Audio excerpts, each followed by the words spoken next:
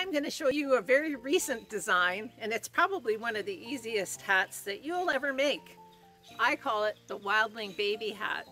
Why? Because it's got little faux animal ears, and believe it or not, this is just a one-piece pattern, which is amazing. You can make it with a bow, or you can make it without.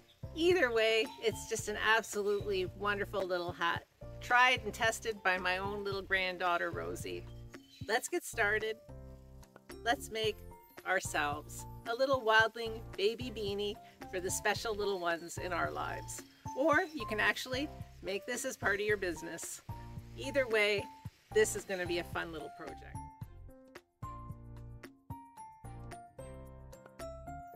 As you can well imagine, with all of the hats that I've made in my 36-year career, it's very rare for my family, who gets lots of hats from me, to actually say, hey, I think this one may be my favorite. But that's what my daughter-in-law told me last week, little Rosie's mom. She loves this hat. So let's share it with you so that everyone in your family can love it too. What you need for this project is fabric that stretches. So a knit fabric that stretches well in at least one direction, and try to pick the direction that goes from side to side, because that really is the true knit. I get my fabric from spoonflower.com, and this is called Modern Jersey Knit.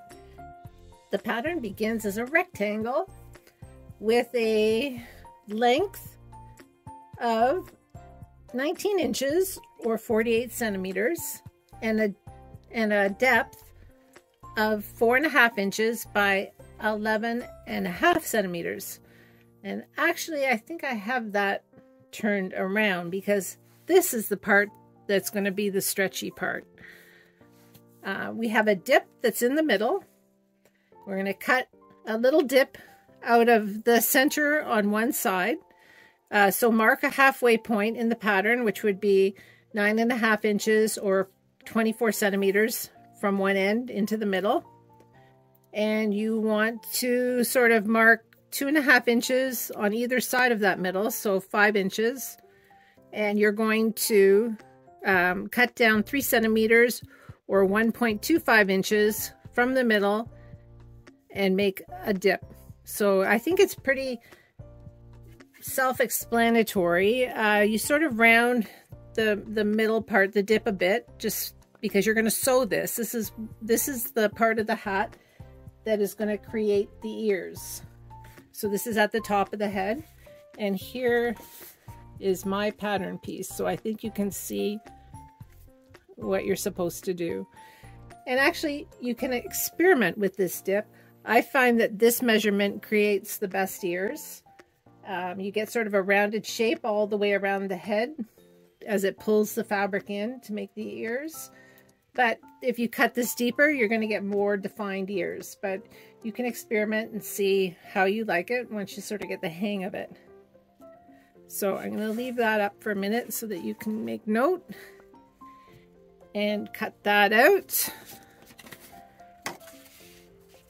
All right, so now I'm going to put my pattern piece on the fabric and show you how this is cut out.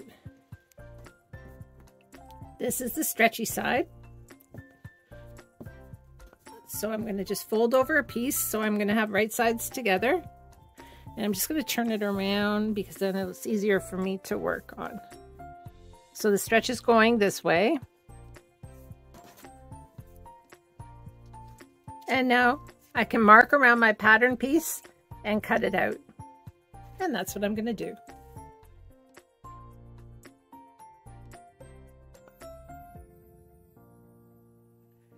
Okay, now that my pattern is cut out, I'm going to sew a long seam from one end here all the way around through that corner and to the other end. All right, seam done. And now I'm going to top stitch on either side of the ditch so that this seam lays perfectly flat, and there'll be a top stitching line on the outside. And I'm going to do that right now. All right, now I've top stitched that seam flat, and look what happens. I'm going to show you, you can see now the outline of our hat and the deep cuff here. Now I'm going to sew this together at the sides, right sides together, of course. And I'll start at the bottom and sew right up to the top of the ear. Oh, and by the way, I'm taking about a 3/8 of an inch seam allowance. So let me pin that and sew it. So there's my side sewn.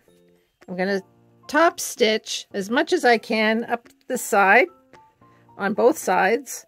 And then I'm going to go up almost to where the ear starts, sew across, and then come back down on the other side. And when you sew these 4 seams, well, actually 3 seams, the one down the middle and the 2 at the sides, don't forget to back tack at the top and the bottom of your seam.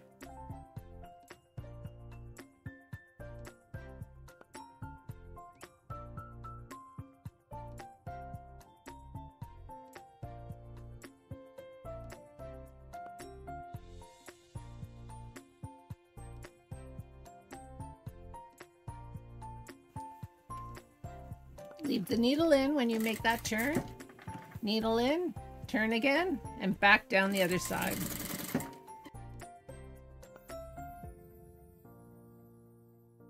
Now we're going to do the same on the other side. Nice and top stitched. We've sewn all the seams down nice and flat now. There's really not a front and back, especially if it's not going to have a bow. If you're going to have a bow, then the bow would go on the front so it doesn't interfere with the comfort for the baby, because at this age they're mostly lying on their back. So let's decide how deep we're going to turn this up. What kind of hem are we going to make? And the hem is actually going to be the cuff, the inside of the cuff, in case the edge gets turned up, because the baby has lots of room to grow into it. I usually make mine about 6.5 inches, the ones that I sell. So as you can see there, from the top of the ear to the hem, it's 6.5 inches. But by all means, you decide if you want a deeper cuff, then you're going to add maybe some more to each end of your pattern piece. Another inch on each side would give you quite a nice deep cuff. But I find by the time they grow out of this circumference, which stretches quite a bit, it stretches really to 16 and a half, 17 inches. But by the time they grow out of that, they would need a deeper hat and a bigger pattern, which you can draft up. The great thing too about working with this knit fabric is that it doesn't fray. So if you don't have a serger, you really don't have to worry about finishing the end. You can just cut off the ends of the thread. If you really wanted to, you could do some sort of a decorative overcast stitch if you have that on your regular sewing machine. If you have a serger like I do, then by all means, that would be very nice just to serge all along the edge. It's going to be on the inside, but it just makes it look very, very much more professional. But you don't need to worry about knit fabric fraying, which makes it perfect for this kind of a project. Now we're going to turn up the hem at the bottom, and I'm going to do that by actually turning up the hem and pinning it. But to hold it in place, rather than going around the circumference of the hat, I'm just going to sew up in the ditch of those 4 seams that I did the top stitching, and I'm going to sew right in the middle and try to line up the piece underneath so that when I sew, I'm going to sew in the same place on both sides.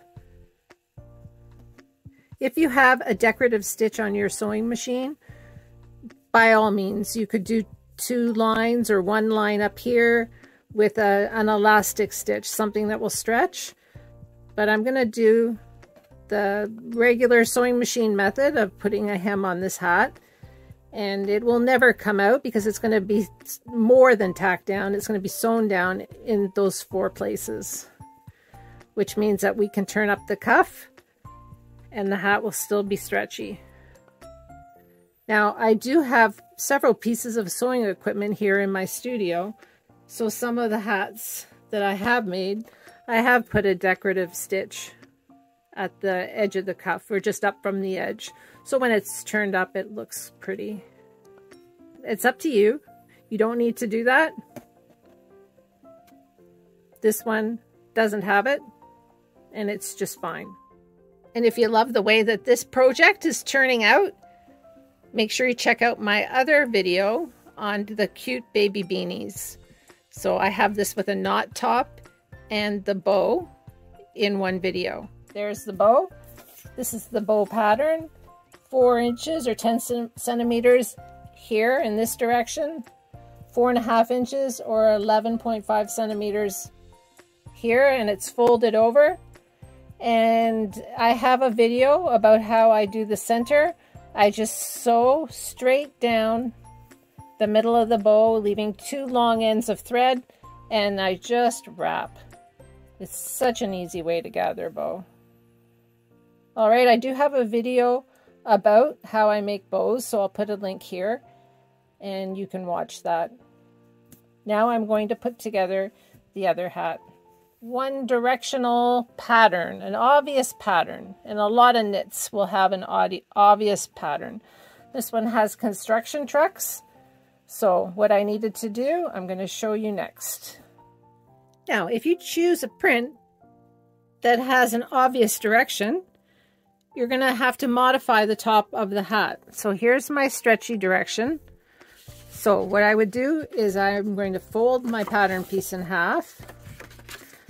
And instead of cutting 1 piece of 2, I'm going to cut 2 pieces. So I'll have 4 pieces. Like that. I'll leave a little extra at the top for my seam allowance. So here's how I handled cutting out this hat with fabric that has a print going in one obvious direction. So I'll just do top stitching to make sure that these seams lie flat, just like all of my other seams are going to have top stitching. And I can treat it just the same way that I treated the other hat that I cut without the seam at the top. So how about that? This one turned out perfect. Just has an extra seam at the top to join those 2 pieces that are going in the same direction. Whereas this print, you can just go right around the top of the head and all the way down to the other side of the hem. Voila! There we have it, our Wildlings hat. Ta-da! Thank you for joining me today in the studio here at Madcap Hats in beautiful Eastern Ontario, Canada. I really hope you enjoyed this project, and if you have any comments or questions, leave them below and I will answer each and every one of you. In the meantime, if you like this project and like the other things that you've seen from my channel, please consider subscribing. It really helps me. It gives me support to keep going. I have lots and lots of patterns to share with you. I've had a 36-year career designing hats for my own company, which is www.madcaphats.com, and other hat companies as well. And also, I have never mentioned this before, but some of these projects that we make, including the little wildling hat, they are available on our website. So if you don't feel like actually making one yourself, you can always buy one from me. All right, thanks so much for watching. We'll see you next week with a new project. In the meantime, happy sewing. Bye.